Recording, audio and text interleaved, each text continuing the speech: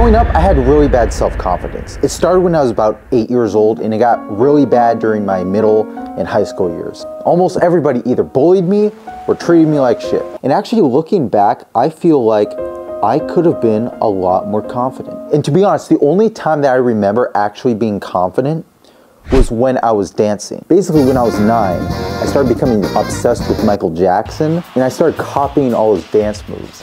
And all of a sudden, by the time it was like middle school, I became really good at dancing like Michael Jackson. And I would notice, it would always be the girls that asked me to dance for them.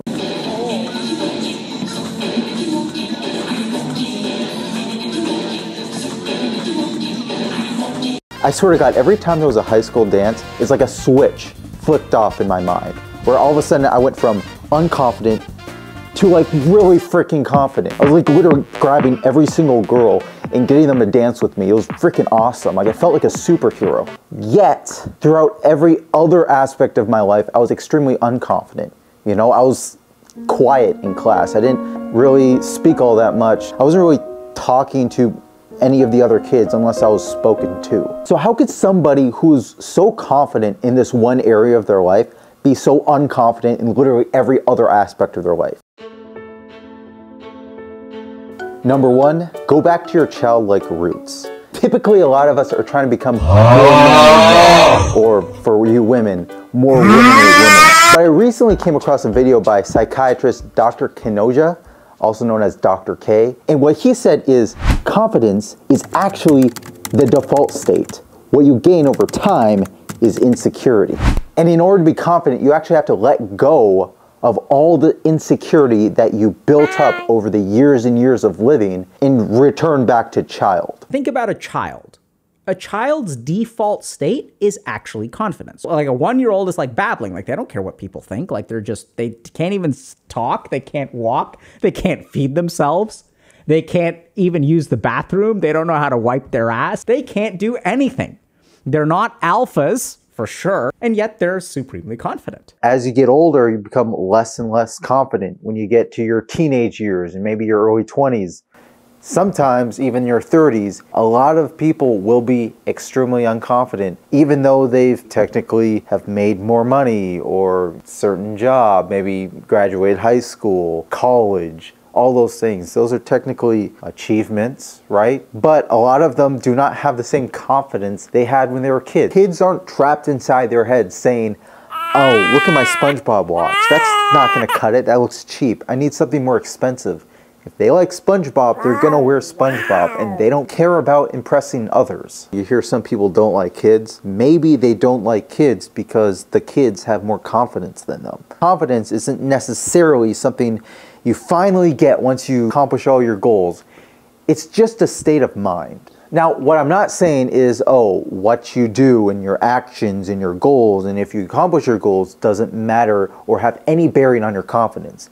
It definitely does. But you could also achieve, you know, your goals and all those other things and still not be confident. And yet you can not achieve those things yet and still be confident. And oftentimes, in order to achieve your goals, you have to have some level of confidence. Say you write on your goal journal, I'm gonna become a dentist. Well, at least in that moment, you had confidence that you can eventually become a dentist. If you did not have the confidence that you're eventually gonna become a dentist, you would not write down as your goal, I'm gonna become a dentist, right? So if you absolutely had no confidence to do anything, you wouldn't be able to do anything. If you're one of those people who are unconfident and you think, oh, once I achieve X, Y, and Z, I'll finally have this thing called confidence. No, that's not how it works. And that's like the biggest lie that's ever been perpetrated through society as we know it. You need to be confident right now. Now, of course, achieving your goals will help with confidence, but oftentimes whatever it took to achieve those goals took confidence as well. So it's just an increasing amount of confidence to finally hit your goals, and all of a sudden you hit your goals, but you still had confidence behind all of the other steps that it took to achieve those things. Now, again, it doesn't mean living up to your own standards for a living doesn't help with confidence. It absolutely does. But I think we have the cause and the effect reversed. If you were actually confident, you would have the confidence to do the things you know you need to do. Doing or not doing is all a choice that we make. We oftentimes don't do the things that we know we need to do because we're unconfident that we will be able to do the action that we need to do. Say you woke up tired. You're unconfident in your ability to do the gym exercise because you're tired. Yet you would be able to. You're not going to die if you're tired and go to the gym. That basically means we have to be confident first. And you may be saying, oh, that's some great advice. Just be confident. I'm in this dark abyss where everything's horrible and everything's dark and I have no fun in my life and everybody hates me and I'm just horrible. Everything just sucks. You have to be the main character in your life. And I know that's considered cringe these days, but if you're not a narcissist, you probably don't have to worry about being a narcissist. Have you ever seen a main character, say they went up to a girl and they asked her out and she rejected him and then the entire class laughed at him?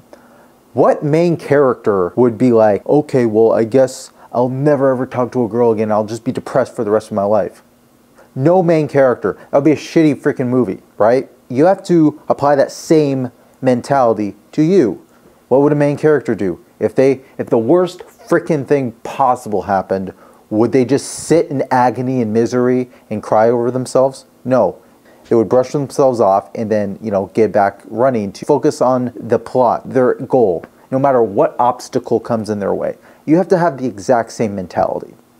That means you have to be confident in your own special way. Doesn't matter if you, the main character, are cocky and, a Chad, or your main character is, a little bit more humble. You're still the main character and you better act like it.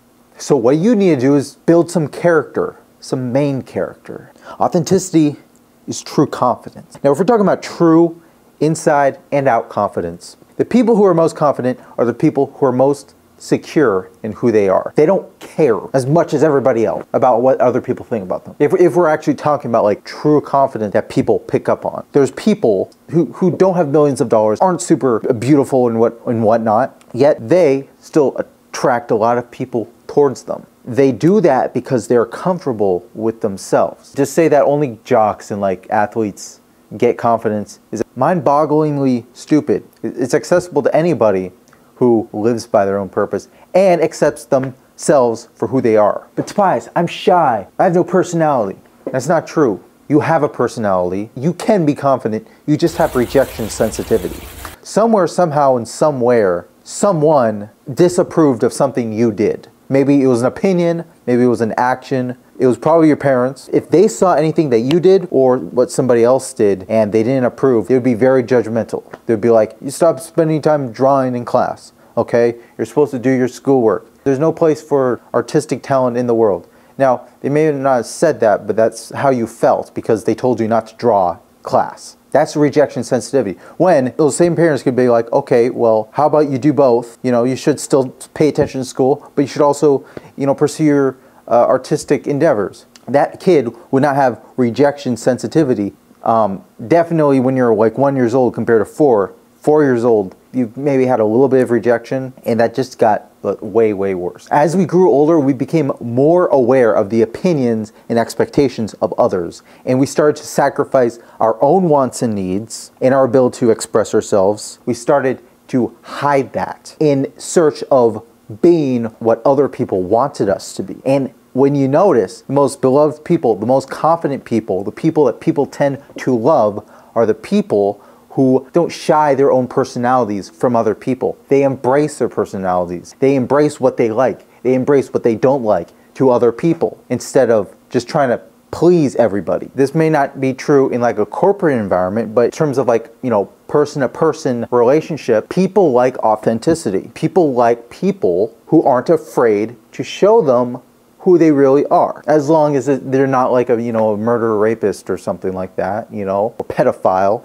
But the positive things that you may view as negative because maybe some person didn't like it. True confidence comes from being comfortable in our own skin and embracing our own unique personalities, strengths, and even our weaknesses. It's okay to say, hey, I'm not super good at this. Instead of being like, oh, I'm not good at this. I hate myself. I'm not good enough because I'm not good at this one thing. Be like, okay, I'm not good at this one thing, but I'm good at things that I like to be good at.